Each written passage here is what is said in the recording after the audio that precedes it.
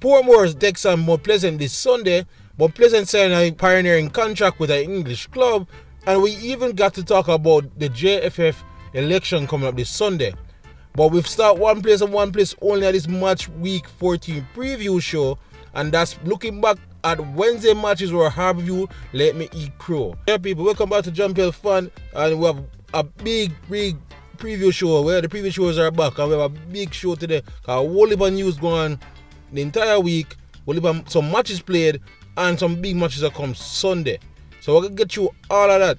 Starting with Harborview, who we talk about in their last match on Sunday, where they took on Treasure Beach and came away, in my opinion, a lucky 2-0 win over there. They basically made me eat crow in this one, because, you know, in fact, you Harborview fans should thank me, because I'm not sure if them want them see that video there and decide to say, yo, boy, they're going to up them game for this game, because they take on Dumbo a very informed Dumbo yesterday. Everything I criticized them about in their match against Treasure Beach and for most of this season, they fairly rectified in this game. I said a team that is desperate to stay away from relegation should show a little more fight and impetus, and they did just that in this game against Dumbo.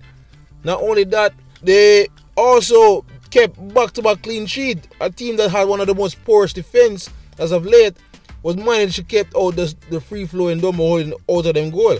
So all impressive. Dumbo control a lot of the game and possession like they expect them to do, but in this time, Harborview did not look scared and pick the right time when they should counter and do well to hold a good organization at the back to snuff out most of Dumbo chances. I was rather impressed with more fight seen in the players, and this is more like a want from Harborview to show that the threat of relegation is a real thing. It got even easier for Harborview defense when Shaquille Bradford opened the score in the 14th minute, and from there they did well to starve off some attacks from Dumbo, forcing them to do wayward shots. The game even got much better for Harborview in the second half when they doubled up with true angling in the 83rd minute to seal a rather impressive and a rather needed victory for Harborview. While Dumbo, who had a break from their last match last week, again, it was one of those games where they played pretty decent football on the ground and just could not come away with anything in the goal scoring department. I'm not sure if Lenny High can be slightly worried about this, because another game, you remind me of the Cavalier game, where they play again decent football but never carve out enough clear-cut chances in my eyes. Anyway, let's look at the stats quickly. Yeah, man. So in this stats, so Harborview was outshot again. Harborview had 8 total shots compared to Dumbo 14, while Harborview had 2 shots on target compared to Dumbo 3. So yeah, Dumbo, as usual, played a fairly decent game. But I must give credit to Harborview, credit is due this time. There's no luck this time. This time they had a clear plan, they stick to it, and they executed perfectly. I have no qualms this time to say they were lucky, and they surely shut me up based on my comments on them last week. But again, an important win, propel them up to 9th. Can't complain about that. Why Dumbo remain in the top 6, but they got to get some goals coming soon. We're going to the day other match. The other makeup match was Humber Lion, who on paper should be hosting Cavalier, but this game happened at Stadium East. And Humber Lion, who's under new management, I question if there has been any real changes since the appointment of their new coaching staff. Show a little bit more fight in this game, but Cavalier, who's on an impeccable run of games, still managed to eke out and dominate a victory here. Cavalier, with some of their top guns returning like King and Atkinson, once again showing class, and I thought they were by far the better team, but I have to give credit to Humber Lion, who put up some resistance. Cavalier started as usual lately on the front foot and got a goal from their left back Irvin in the 6th minute, and then got Shanil Thomas, who is back in the goal scoring form, a 2-0 lead in the 19th minute. In the run against play, Humber Lion, who through Brian find a way through 4 defenders to get some cross/shot off in the box, and he find a way to hit a Cavalier player and hit the back of the net for an own goal. Saw life for Humber Lion, who saw themselves feel a bit more confident to go at Cavalier, and they saw the rest of the first half them on the front foot. It was a valiant effort for Humber Lion, and they would have hoped they just get that goal in the first half and the whole thing would change. However, they missed their chances, and then Cavalier once again from the second half took control of the game, and not much chances were made after that. So again, good win, another win again for Cavalier, but credit to Home Lion, who was the first team in 5 games to put a goal, although it's really our own goal, against Cavalier. The stats quickly. Alright, Home Lion had 7 total shots compared to Cavalier 10. Home Lion had 2 shots on target compared to 6 by Cavalier. Once again, showing their dominance. So yeah, pretty impressive display by Cavalier again, who are literally looking like a well-oiled machine at the moment, and look like them are the class of the league coming up to these round of fixtures. The Ricketts another good game again, another assist. But Kin and Ming is looking like a solid partnership that will propel them to the top of the table. So yeah, that was the wrap-up of the outstanding matches. I know because of that, every team is on par in the league and the table, which sees Cavalier now in the top 3, but Mount Pleasant still leading, while Harborview jump all the way up to 9th now. So no more fears of relegation, surely. Anyway, so that was what happened in the midweek as we have wrapped up match week 8. So before I get to what's going to happen in match week 14, there are some news that was going around, some big important news for the league and for Jamaican football overall. A big landmark partnership has been struck between Mount Pleasant Academy and Charlton Athletic in England. This has been long in the workings. We saw the Charlton people here at Draxall from early in the season. I would know that Mr. Gould and them were in dialogue to get this off the ground, but it's finally official yesterday. I got to read a little bit snippet from their press release. Charlton Athletic are delighted to announce a partnership with the leading Jamaican football academy, Mount Pleasant, with the long-term aim of further improving the quantity of elite players graduating from the club's esteemed academy. So I'm going to jump to the end quickly because, you know, without much time. As part of the various commitments underpinning the partnership, Charlton's young players will take part in annual youth tournament on Mount Pleasant campus, while the Addicts will host Mount Pleasant senior side in an annual pre-season charity match at the Valley. Wow, this is huge for multiple ways. First of all, it's a landmark thing for youth football here in Jamaica. You see, Harborview broke the mold with Baby Ghana many years ago, and then Cavaliers did an excellent job, I feel, in how they developed their youth teams and youth system. But what Mount Pleasant has been doing these last couple of years with a fully fledged academy, and now this partnership to have a fully functional pipeline from Jamaica straight to England is unprecedented, and major credit should be given to the Gould family and everybody involved. This works on multiple occasions because now it gives our young players a realized dream that they can somehow find their way into Europe, while it also helps with the development and garnering experience for the young players. I even love that last snippet at the end where it says that Mount Pleasant senior players will take on Charlton in pre-season matches in England, because that would also give a lot of our local players here in the Premier League some exposure. A lot of them will get a chance to be in the shop window a bit better, or even get the experience to play in England, which is not a bad thing. Can't argue about that. It also build the branding of not only Mount Pleasant, not only JPL, but Jamaican football as a whole. So major kudos again to all involved, and why I want to see more of it coming. Speaking of more of it, it's not quite at the level, but Montego Bay United have also announced yesterday the full launch of their youth academy. It's not at the level of Mount Pleasant yet, but it's another step in the right direction for youth football in Jamaica.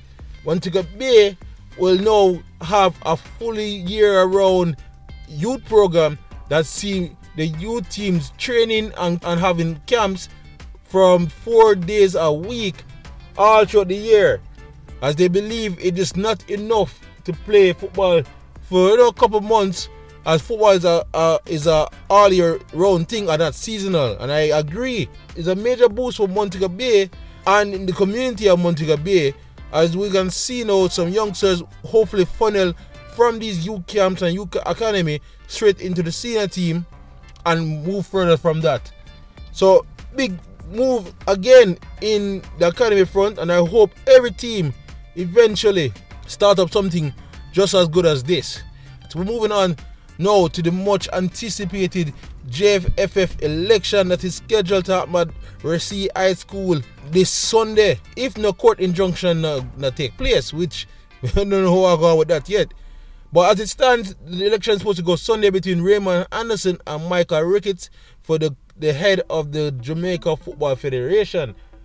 Alright people, this battle has been going on for a while. I may largely stay out of it, right? Has been more focused on what's going on for the league. But with the election coming so close and the final manifesto drop, we have to look into it, what these two candidates mean for the future of the league. Alright, and honestly, based after the two manifestos or what we can get, them not really highlight specifically what them can do for the league. But the best we got is what them going to look at in terms of youth development. Right, both parties said not only they're going to put money, but they're going to restructure how youth football is done in the country. If you've been following my fellow Jamaican football YouTubers, there's been a lot of debate stirred up by the under 20 coach John Wall lately about how Manning Cup and the Costa Cup cannot prepare Jamaican youths for proper career in football. And it's no surprise that this hot topic is going to be highlighted by both parties in the manifesto. But what does that say for the Jamaica Premier League? Does not currently seem to be home to a plethora of young, good, fresh-faced football players. Well, I don't have a dog in this fight, but both teams seem to have issues on their own. But while it's good to hear more money is coming to youth football, I want to know a direct influence on more academies in the country. As you can see by More Pleasant, and all their worthy investments seem to be paying off. As with the new deal with Charlton, you would love to see at least 10 more of these full-fledged academies popping up throughout the league. But like Cavalier have been doing a good job with youth development over the years, how great would it be to hear they have a fully fledged academy? Of course, most of these are private ventures clubs, but it'd be good to hear if the league and the federation were doing all their best to support such an initiative. One thing can lead to this going forward is the return of the league's under 21 competition. If you remember some years ago, every Premier League team used to have an under 21 team, and those matches used to be played before the big men then play on a Sunday afternoon. Of course, it was disappointing because of lack of funding, but I would love to see one of them ensure that this social league, I don't want to put that under 21 either, I would say under 19, put this initiative back in place, as we need our youth playing football and structured league football a lot more regularly than just the 2-3 months they play in schoolboy. So that will be one of the things I want to see going on, how they facilitate and structure the league going forward. Do away with the idea of expanding past 14 leagues. As you can see with Limehall, they're struggling significantly, and you have to think if there's enough quality around to push up the league from 14 to 16 like was previously talked about. Also, I want to see reconstructing a more streamlined of Tier 2, where all the Paris leagues are more structured and teams are prepared and properly readied for the step up into Premier League. Not easy, of course, but that's the vision I'm hoping that comes out of this election this Sunday. I don't have no clue who's going to win, and we don't really care who win, but we need either victor to put some more emphasis on our local football and our local youth development. So that's all I have to say on this election. May the best man and team win. I will see how it go come Monday. I think the final results will be Sunday, either Sunday or Monday. Anyway, let's get back into the business at hand. And match week 14, everyone is back playing. All the teams are back. And it starts out with a big match, probably the biggest match of the year potentially. Portmore will be hosting Mount Pleasant at Fernita Park. Portmore, who has been immense lately, who don't necessarily play pretty football, but play effective football, are getting the job done and getting results. Taking a more Pleasant side who shut out the blocks and been pinned back a bit, but still have a quality squad to trounce anybody. But the difference here is that Portmore is a team with the meanest defense. If I remember correctly, they are only conceded 8 goals all season. So this is a mouth-watering clash. They meet at the start of the season, if I remember correctly, where Mount Pleasant run out 1-0 victors. In that game, Portmore wasn't fully revving on all the engines just yet. So now, here when both teams are a bit on form, is a must-watch TV. So again, Portmore will host Mount Pleasant 3 p.m. on Sunday. Let's move on to the other game. Cavalier, also on form, will take on, and I can't believe I'm going to say this, back-to-back winners, Harborview. So this is another interesting game and another big test for Harborview, who, after winning back-to-back, find himself with probably one of the toughest assignments to take on a red-hot Cavalier. Cavalier, of course, as I said, with all their players now back in form and healthy, looking like the class of the league, and their defense is also looking mean. But Harborview as Bradford, and with Bradford, they have hope. So it'll be interesting to see how they take them on, and if they can eke out a point here, it'll be another good result for them, I believe. So again, that's Cavalier versus Harborview this Sunday. Montego Bay United, who also had an excellent result last time out, will be hosting Lime Hall. Montego Bay will be back at Westport Park, where they've been at their best, while Lime Hall has been poor anywhere them go, even at home. This should be an easy win for Montego Bay United, but in this league you never know. But the form there and how Lime Hall has looked so helpless in front of goal, it should be a foregone conclusion that Montego Bay take away all 3 points here. So again, that's Montego Bay hosting Lime Hall this Sunday. Now the other new boys, Treasure Beach, who I felt played decent against Harborview and came away unlucky, will be hosting Umber Lion. A big game this for both teams, I feel. I feel Umber Lion and their coaching staff need to try probably get a run of games now where they're showing that this was a right choice to put them at the helm. And it starts here with the relegation fighter Treasure Beach, who themselves have a major issue playing decent enough, being competitive enough, but they're lacking quality, especially with scoring goals. They have not scored in 6 to 7 games on the trot, and they're at home, and they have to look at Umber Lion as a game they can win. Umber Lion though will be feeling fairly fine and confident going into this one, and surely they will thinking, say, hey, this is a game that we can win on the road. So again, Treasure Beach hosts Umber Lion 3 o'clock Sunday. Waterhouse, the most inconsistent team I can say in this league, will be hosting Tivoli on Sunday. Waterhouse now have strung some decent performances lately, especially a win over Harborview the last time out. We take on Tivoli, who were shocked in their last game in their defeat. Tivoli though still have a potent firepower up front, especially with Justin Dunn leading the way, will look to be back on winning ways as they face Waterhouse again. This is another good clash between these teams. I just hope as a neutral, Waterhouse put off another good consistent 90 minutes, so that way they will give Tivoli a good fight. So again, that's Sunday, Waterhouse takes on Tivoli. The Monday night was Vere Moulins will meet in the reverse game here. Vere, they will host Moulins. Vere, another team has been inconsistent up and down. One win here, they lose the next game, but they surely look at Moulins as a chance. While Moulins would like to seek revenge and to look at this game as another chance to propel himself away from relegation battle. So again, that is Vere hosting Moulins. The final game, they will see a good Dumbolin team will take on a good Arnett team to run out the round. Dumbolin again playing some very decent on-the-eye football, while Arnett is a team who will only play when they're up for it, honestly. You never know on the day if Arnett will be up for the game and what you can expect. They have all the talent to play some of the best football in the league, but there are times where it seems that they're just going through the motions and not putting in the hardest of work to really make a result come true.